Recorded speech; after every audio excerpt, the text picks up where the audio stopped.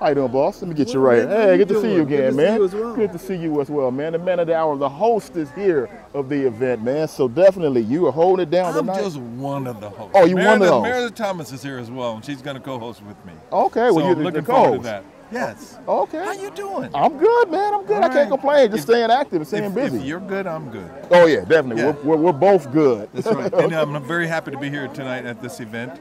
I think it's meaningful, special, worthwhile, and I'm glad I'm here. Definitely. I'm glad to see you here as well. Thank you. Now you won an Emmy. Yes, I did. So this is Oscar week. Yes, so it is. I want to know, since you won that big trophy. Mm-hmm. How do you feel winning that? How should we look when we're watching the Oscars this weekend? How do those people feel winning the biggest prize? You're going to see some surprised people because of course they don't know whether they've won it or not until they win it. And I think it's always unique to watch the faces and to watch the fact that the speeches are not prepared and they're speaking from the heart. That's the big deal. Were you prepared?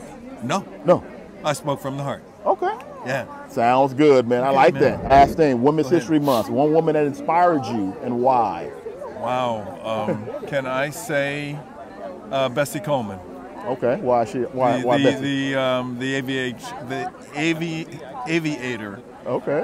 Who inspired me because seeing women fly airplanes, especially black women fly airplanes. Yeah. Very important. Very good, man. Appreciate that.